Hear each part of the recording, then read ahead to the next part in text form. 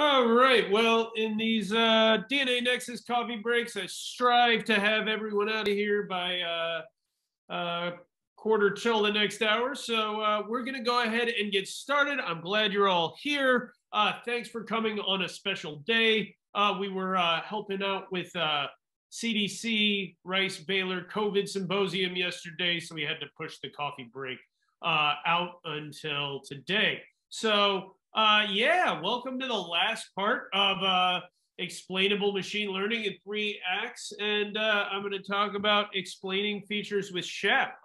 And really shout out to Chow and Nick. I think as you'll see, I think SHAP is a really sort of elegant solution for doing genotype phenotype work.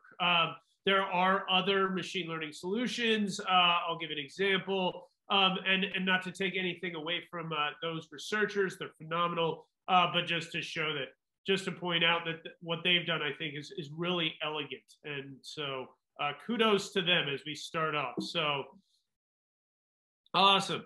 So my name is Ben Busby. I drink coffee. There's a Chemex and a roaster and some other stuff here. And parafilm, I'm very proud of that. Some of you know what that is. Anyway, so yeah. And we have these coffee breaks usually every other week, short webinars on a topic related to biomedical data science. So keep your eyes on the DNAnexus newsletter, our Twitter feed, as well as LinkedIn for future webinars. Great. So what is DNAnexus? Basically, we help folks analyze biomedical data and turn it into actionable information.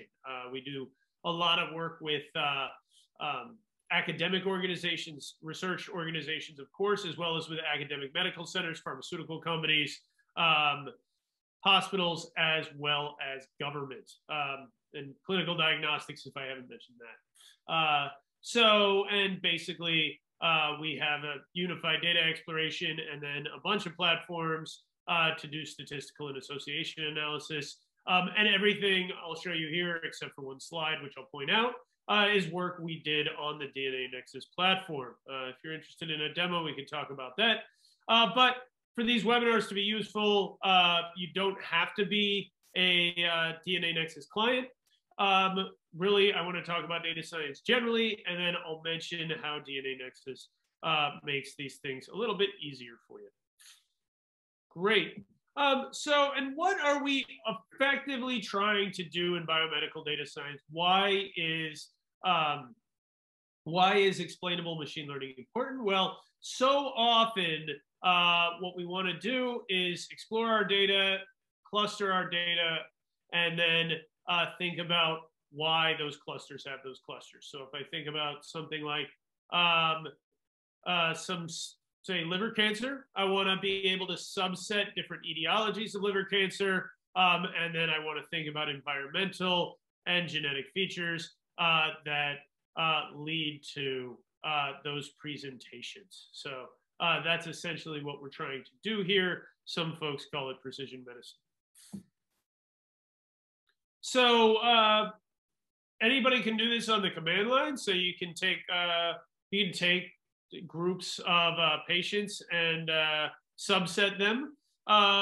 So DNAnexus has a fancy tool called Apollo, where you can subset patients. For those of you who use the UK Biobank platform, or sorry, for those of you who use UK Biobank data in your work, soon we'll have a platform this summer where you can use this for UK Biobank analysis of their whole exome, whole genome data, and imaging data with all the phenotypes. And so that's something I'm excited about.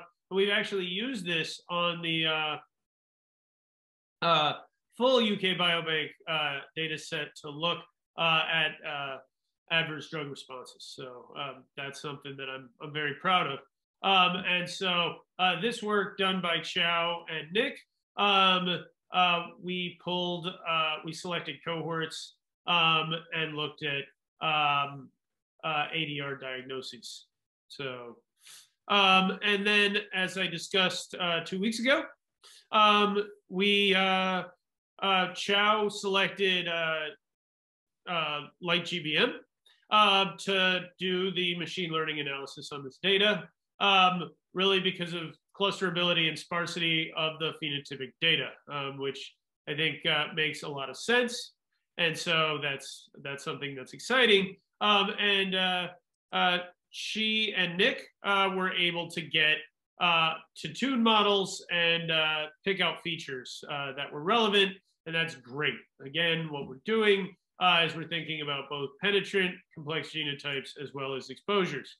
By the way, April 29th, I'm giving a full-length webinar on epigenetics and why that's important in biomedical data science, so stay tuned for that if that's something you're interested in. Great. The other thing I discussed last time was how having an appropriate number of classes really helps sort of the baseline of model tuning. But what we really want to get into, and the focus of today, is to think about explainable subclasses. And so what I want to do is take a step back and think about explainable machine learning a little bit sort of more in general, and then talk about SHAP more specifically, and then go into SHAP to analyze this particular data set. So I'll get into that in just a minute or two here. So we're not the only people interested in explainable subclasses. As I mentioned yesterday, I was helping out with a symposium on COVID, and this is work from Elena Casaraghi from the University of Milan and colleagues looking at feature relevance in COVID infection. And so using relatively similar techniques, they used an ensemble of machine learning techniques and then used the Baruta method, which is something I'm a fan of. And so that's really neat work. And like I said, I think Chow and Nick have done some really elegant work with SHAP that really sort of, it's not the same data sets, of course, but really have sort of put a finer tip point on such analyses. So I'm really proud to show those to you today. And so here, really, what does SHAP do? Well, basically, it ranks features. So it tells you really what is important where, and this is an enigma that I think about sometimes just for fun, is, why don't people live past, say, 117 years? And I think, it's actually pretty important to say what contributes to people not dying, and what you see here is not very much. So, whereas a lot of people contribute to people dying, although we sort of, part of that is perspective, because we think about people dying as sort of a primary focus. Anyway, so I can also think about, like when things are more dangerous. And interestingly, when you think about things like high blood pressure in younger people is actually more dangerous than high blood pressure in older people, which is a bit counterintuitive. But I think these things are really interesting. And I think, as we'll see with the SHAP on the ADR data, I think that it's really interesting it's really important to note that a lot of these things are really sort of hypothesis and experiment generators rather than a final story. I mean, I think, frankly, we are a long, long way from having the sort of robot doctor vision of the future that some folks have. And then we can see other counterintuitive things. We think of sort of age and sex. We often think about older people and how males die earlier, but it turns out that that flips when folks are younger. And then here I want to go into this real world application for adverse drug responses. And so what I want to do is go in and look at sort of normalized features versus the SHAP values. And I'm going to go from things that are really obvious and things that we would absolutely expect, to things that are less obvious, but really intriguing in terms of, again, setting up new experiments. So here's an obvious one. So these are the number of medications taken. So here you see normalized values on the y-axis and then SHAP values on the x-axis. So this is really a positive control showing you that if you take a lot of medications, you're more likely to have an adverse drug response, and that weighs more into the model, right? So that should make sense to everybody. I hope it does. And obviously there's some underlying factors here when we see an extension on the x-axis where we suppose, again, hypothesis generation, that some of these features have other underlying etiologies besides just the drugs themselves. And one example of that, when we start thinking about cancer and cancer drugs, really when you have cancer, that plays very large into the model, as one would expect. Cancer patients tend to be on way, way more drugs than the average population. So you could call that sampling bias, whatever you want to call it, but certainly interesting in my estimation. And we actually see a fairly similar phenomenon also for self-reported non-cancer incidents. And interestingly, that seems to plateau. So if you think about sort of the amount of illnesses versus the SHAP values in the model, sort of turn this on its side and flip it around, you think about those values plateauing. So interestingly enough, people either aren't taking more drugs or the propensity of their illnesses to cause ADR plateaus out. It's probably some combination of those two things. But again, this is an intuitive plot. But next, I'm going to show you some really less intuitive plots that, again, are intriguing, hypothesis generating, and not necessarily obvious on the surface of it. So here, this is really interesting. So here I'm seeing basophil count, and I'm seeing an extreme variability in basophil count and SHAP values, contributing to ADR. I think that makes sense because basophils and really particularly basopenia are related to allergic reaction. So high basophils are often related to allergic sensitivity, and low basopenia is often related to allergic reactions. So seeing this biphasic plot is not terribly shocking to me on its own.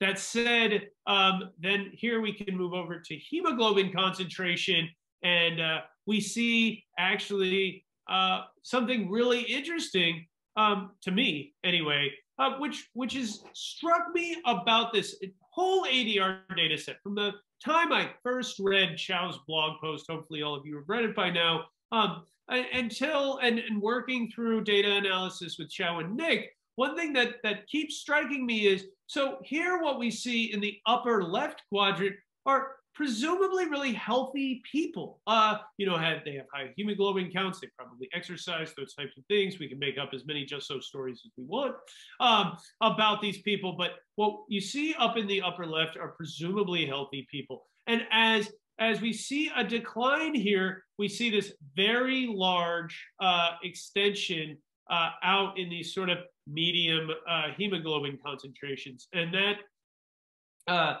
there may be a number of underlying factors there, and certainly something that blood experts may be interested in. Finally, looking at platelet distribution, with platelet distribution, it seems like we have a number of populations, some of them where platelet distribution is an extreme factor in the contribution to SHAP. But I would actually argue to you that these extreme populations probably make a lot of sense. And they probably make a lot of sense because ADR is extremely high for drugs that deal with low platelet count. So I would expect, and this is a testable hypothesis, granted one I haven't tested yet, that the low platelet count, that these extreme populations over here where SHAP values are very high really come down to folks who are being treated with drugs that tie into low platelet count. And maybe that is a direction that we can go in, really as a proof of principle for what is testable hypothesis from SHAP values. I'd love to be able to come back to you in a month or two and say, here, let's have another coffee break where we talk about platelet count and ADR. That said, again, you can check out the blog post that I mentioned earlier. If you missed the webinar 2 weeks ago, you can check out LightGBM as well as Bayesian hyperparameters. Thanks again to Nick and Xiao, really drivers of this research, and the rest of these folks for really helping to put this webinar together. So with that, have a great couple of weeks. Again, stay tuned for our epigenetics webinar coming out at the end of April 29th, I believe. So thanks a lot, and have a great day.